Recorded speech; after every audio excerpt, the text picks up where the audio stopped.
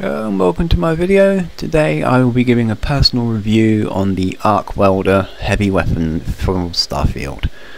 This is a close range weapon. It's similar to the cutter. I don't think it actually does any mining, it is just for offense.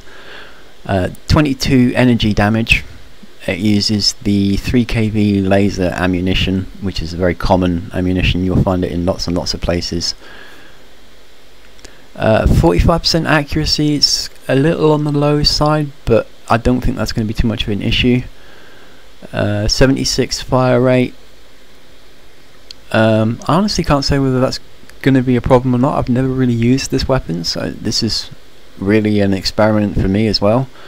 And 100 round mag, well, we'll see how far that goes. I don't have a clue. 2 modification slots. I haven't even looked at what modifications you can put on this one. 4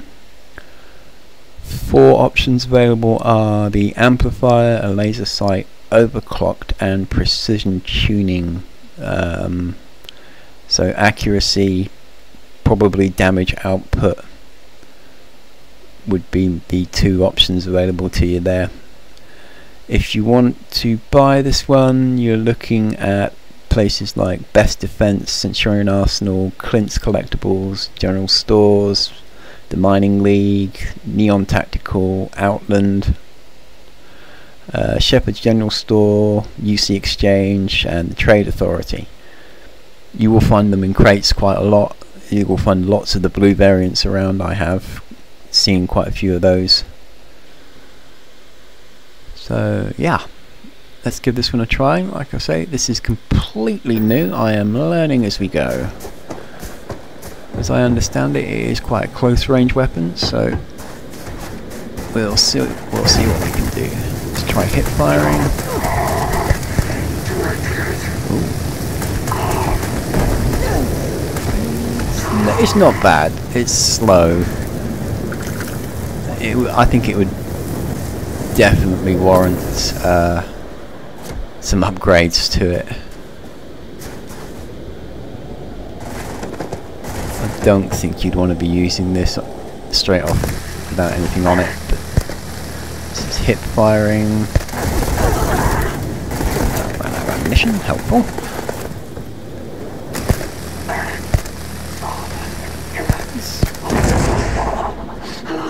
Well, you're able to stun them. They'll stumble around. Sort of like an electrocution, I suppose you could say. So in that regard, it would enable you to close the gap, so you can get in nice and close, which is what you definitely need to be doing with this one. Let's try a little bit more at range. At what point? Not really hitting in there.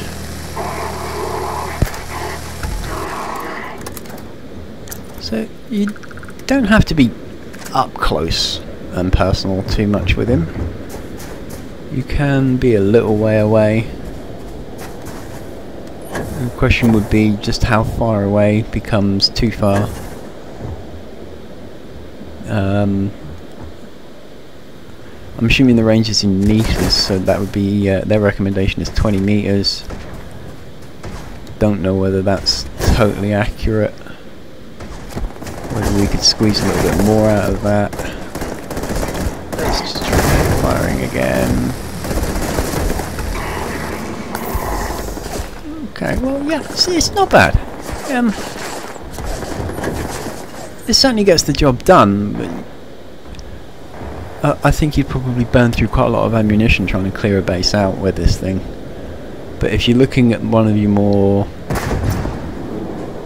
stubborn bosses, probably someone with a bit of armour, I suspect this could probably do quite well because of its stumbling ability. They'd have a hard time keeping a lock on you when they're being stumbled around. It does take them down.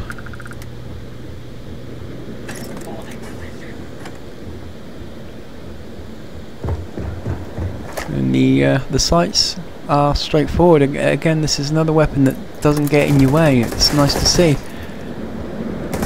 You can aim down the sights, and when your reticle turns red, you know you're on target.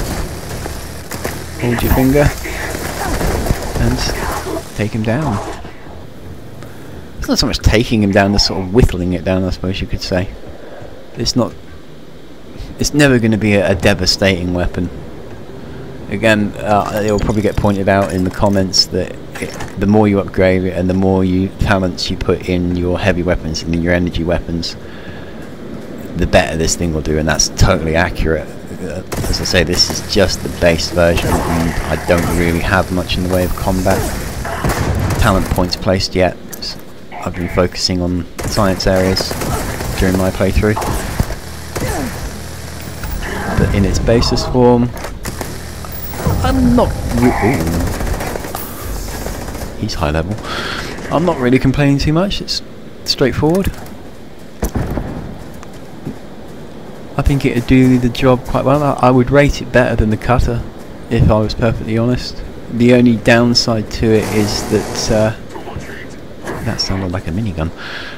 The only downside to it is that it uses the laser ammunition, whereas the cutter has just a charge that never really runs out. I mean, it'll wear down, but you just let it recharge itself. It's almost infinite ammunition.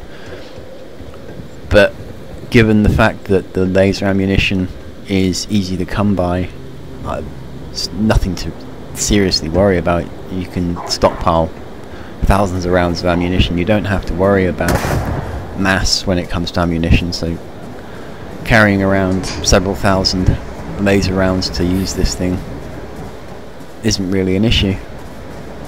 So yeah, if you like your heavy weapons and you're a fan of the laser cutter and you want to try something slightly different, then the Arc Welder could be for you.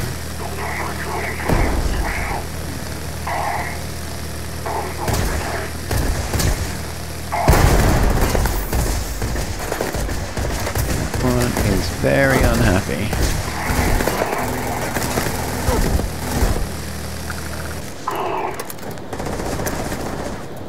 It's a good reload to it, I will say that. It's quite fast. A lot of heavy weapons can be a bit of a problem when it comes to reloading, but this one's straight in and out. It's almost battery-like rather than magazine, so I suppose it's fairly accurate. Where did you go?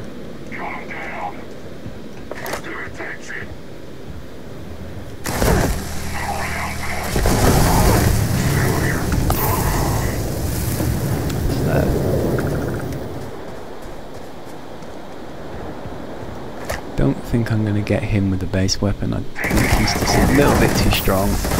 And he's going to kill me. Yeah. Bit too strong to be using a base weapon on. But I will come back for him with a stronger weapon in a minute. I will wrap that video up there. Thank you very, very much for watching. I hope you liked it. If you did, please consider giving me a thumbs up. I'd very much appreciate it. Leave a comment. Happy to read them. Happy to reply if I can. If you didn't like the video, I can only apologise for that. Hopefully you find something more to your liking. Please keep in mind that this is just a personal review. I'm in no way putting these weapons down. This is just my own usage. Everybody has their own individual playstyle. This is mine, and to be honest, I'm probably butchering these weapons. But as long as I'm having fun, that's all that really matters when it comes to gaming. So yeah, that is the Arc Welder. That is my rant complete. Thanks for watching, and I will see you in the next one.